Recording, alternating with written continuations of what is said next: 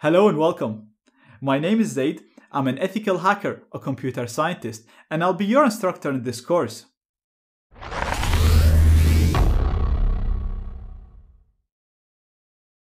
This course is going to be highly practical, but it won't neglect the theory.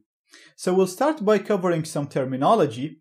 Then I'm going to show you how to install the needed software in order to write Python programs and practice hacking safely. Throughout the course, we're going to learn by example. So we'll never have any boring, plain programming lectures. We will always be building something exciting.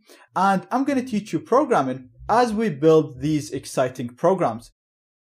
The first program we'll write is a MAC changer. This is a very simple program that can be used to change the MAC address. Don't worry if you don't know what a MAC address is or why you'd want to change it. We will cover all of that later on.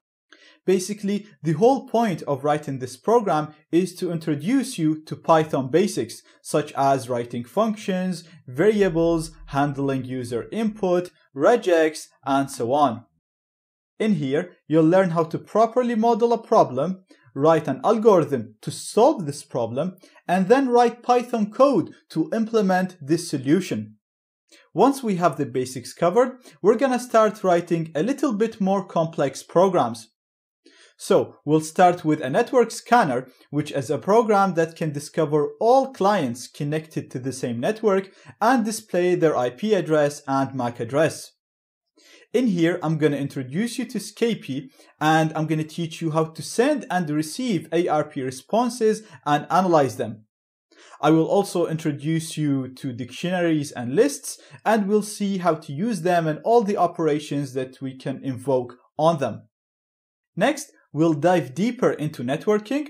We're going to learn what ARP is, what it's used for, what is ARP spoofing, and how to write a Python program to run an ARP spoofing attack.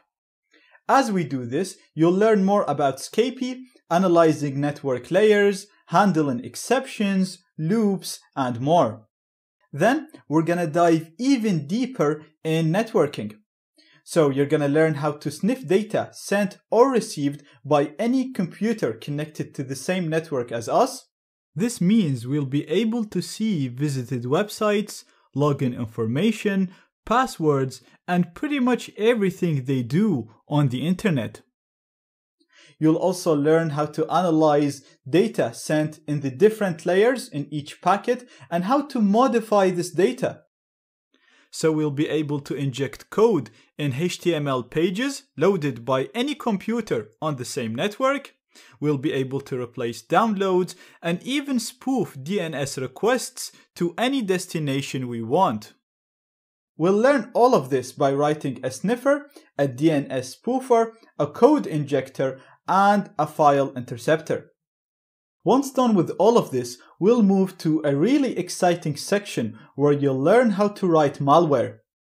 We'll start with writing simple evil programs, so programs that can download a file, execute code, send a report by email, and then I'm going to show you how to combine all of these programs to suit different scenarios and execute powerful attacks. Then we're going to advance into writing more complex malware, and we'll start by writing a backdoor. A backdoor is a program that gives you full control over the system that it gets executed on. We're going to implement this using sockets, and you're going to learn how to establish a connection between two devices and transfer data between them. This is very useful because it can be used in so many other scenarios other than hacking. So you can use it to create a web server, a chat program, and so on. Then we're going to build more cool features in this backdoor so that we can use it to execute system commands remotely on the target computer, download and upload files, and maintain our access even if the system restarts. Then we will implement a keylogger, which is a program that registers every key strike entered on the keyboard and sends us a report by email. As we do this, I'm going to teach you about recursive functions, threading, and object-oriented programming. In the last part of this section, I'm going to show you how to package all of the programs that we built so far so that they can run on any operating system on Windows, OS X, and Linux. Not only that, but I'm also going to show you how to convert these programs into Trojans so they look and function just like any other file type, like an image or a PDF. Finally, we'll move to the website hacking section where you'll learn how websites work and how to communicate with websites using Python. And then we'll build a number of information gathering programs that can be used to discover files, directories, and subdomains. Then we're going to write a program that can be used to guess the login information of any login page.